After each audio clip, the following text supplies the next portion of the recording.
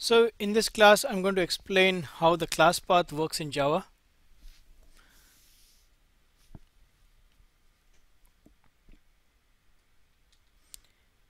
Here I have a simple program called Hello World, which takes two command line arguments. The first one is the first name of the person, and the second argument is the last name. And it just prints, hello, this is your first Java program. How are you doing, Mr.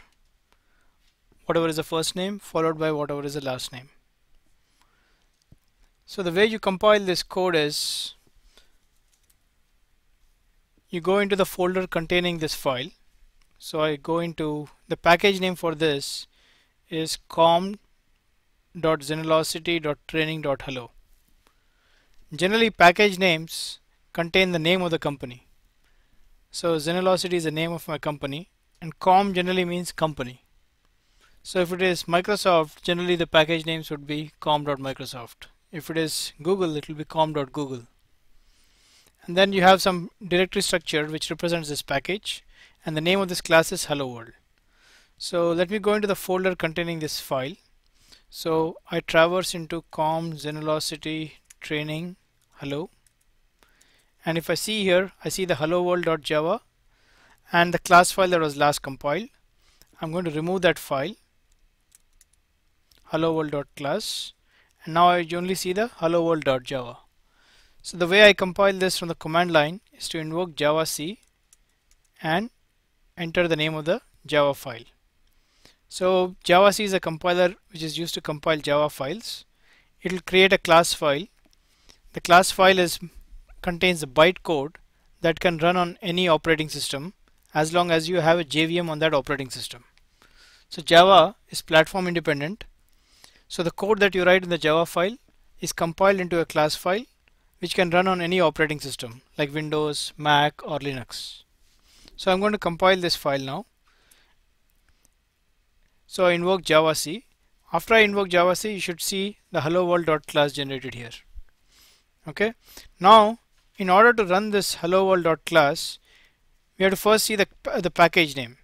The package name is com.zenelocity.training.hello. So the full package qualified name of the class includes the package name dot the name of the class, which is hello world. So the full name of this file of this class is com.zenelocity.training.hello.hello world. So I have to go all the way up to invoke this if I'm using a relative path name. So I say Java, okay, dash CP. CP is short for class path, and any option that is run, and Java is the JVM that you use. I'm using the Windows JVM here, and any option to the JVM has to be passed with the dash option. So if you type dash help, it's going to show you all the options for the JVM, and if you scroll up, dash CP or dash class path is one of the options. So I'm going to say Java dash class path. I'm going to use a relative path name. Relative path name is always with respect to the current directory. So I'm going to say dot, which is the current directory, and then I'm going to say com.zenelocity.training.hello.hello world. So notice I don't give the dot class at the end. The dot class is implicitly supplied by the JVM. You don't have to specify it. So if I run this program, it runs, but it is giving an array index out of bound exception because it is expecting two arguments, the first name and the last name. So let me pass those. I'm passing my first name Sujit and my last name Kumar. So now when I run this program, it says, hello, this is your first Java program. How are you doing, Mr. Sujit Kumar? So here I'm passing a relative path name. Relative path name we can include dot or dot dot, which is a parent directory. So let's say I'm in the one level up, and now if I want to invoke the same program, I have to say Java dash class path. Now I should say bin or dot bin, which is, if you don't supply the dot, the operating system will automatically provide that. So you say dot backslash bin, which is the same as not passing the dot slash. The dot slash is optional for current directory. Let's say I go into uh, the bin folder, and then I go into the com folder, and let's say I want to invoke it using relative paths from here. So I can invoke the same program by saying I have to go one level up, dot dot, which will take me to the parent folder, and that contains the com folder. So if I run this program, it should work fine. So let's say I'm in the Xenvelocity folder. I can invoke the same program by saying dot dot backslash dot dot. So it goes 2 levels up. So it starts searching for this file called hello world from 2 levels up, which is a bin folder, and then it looks for the folder called com, then Xenvelocity, then training, then hello, and inside hello it looks for the class file called hello world.class, and these are the arguments that I'm supplying to the program. Sujit is the first name, which is the first argument to hello world. The first argument goes into args0 and the second argument goes into args1. Okay, now when I run this program, it should work fine. So this is with relative path names.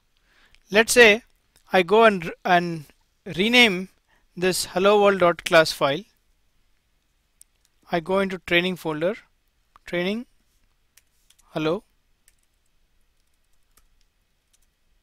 and I rename hello world to hello world 1.class. And now if I run the same program which was running earlier, it will not work because it is not able to find the hello world.class in the class path. So now if I run this and if I give the current directory, it says class not found exception because I renamed that hello world.class to hello world-1.class. Okay, so let me change that back.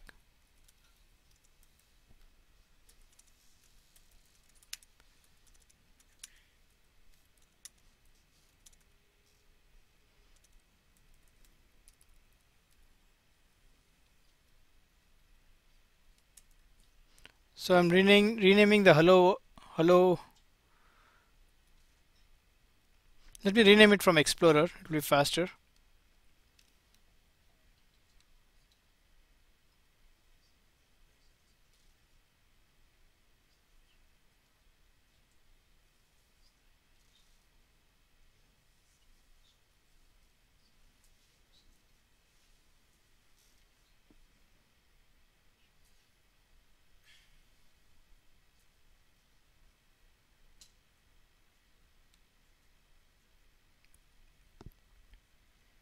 I can press F2 to rename a file quickly.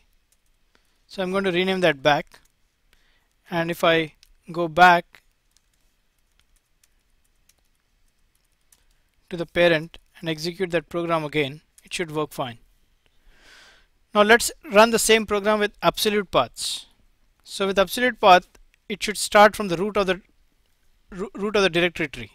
So now what I'm going to do is I'm going to say java-class path. What is the absolute path to this bin folder? I'm going to copy this address as text and I'm going to paste this in my Windows prompt.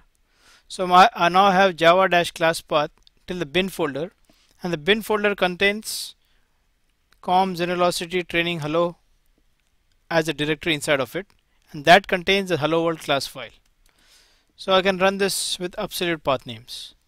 So with absolute path names, I can be anywhere in the file system and run it. So I can be in I can be in the root of the tree, directory tree, and I can still run the same program. So with absolute path names, it will run regardless of your current location. But relative path names are always with respect to your current location. Okay. Now I'll show you how you can have multiple entries in your class path.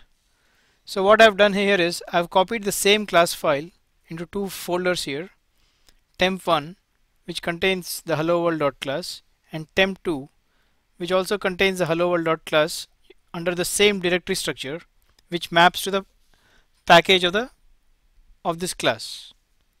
So what I'm going to do is I'm now going to add all these folders as part of the class path, and class path entries are separated from each other by semicolon.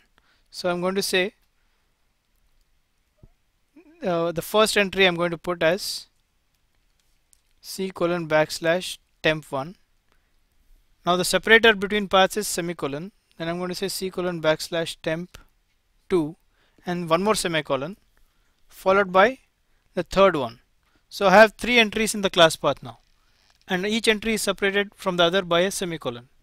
So I'm going to execute this program. It's going to find it in all the three locations. So it's going to scan from left to right. So at first it will search for C:\temp1. Since it is there, it's going to execute that. So what I'm going to do is I'll go and rename the one here to hello world-1. Now hello world.class doesn't exist here, but it exists here. So it's going to pick that one up. So it's still going to run now. Now I'm going to rename this one also to hello world-2. It's still going to run because it's going to find it in this user suggest dev training bin folder. So if I run it, it's still going to find it. Now I'm going to remove the third one as well, or rename it. So if I go into the hello directory inside the bin folder and I press F2 to rename it, and I'm going to call it as -3.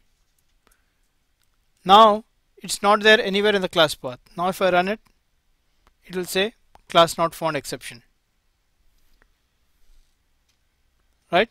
So now I'm going to enable one of them to see whether it can pick up anywhere in this class path.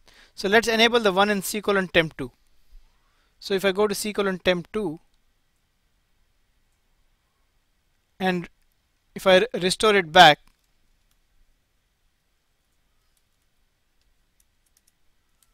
and now if I run this program, it's going to first look in C:\temp1. It did not find it. It will go to C:\temp2. It found it there and it will run it. I can also change the class path to use a relative path for temp2, and instead of saying C:\temp2, I can just say temp2, because temp2 is inside C:, right? So it should still run.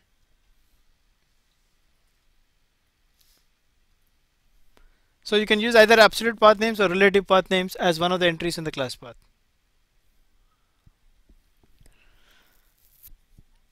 So this is how the class path affects picking up the class file and running it by the JVM. You can also have jar files as part of the class path. I'm going to show that in a subsequent video, but right now let's stick to having directories as your class path entries. Okay. Now you can all try out this program on your machines and see how it works.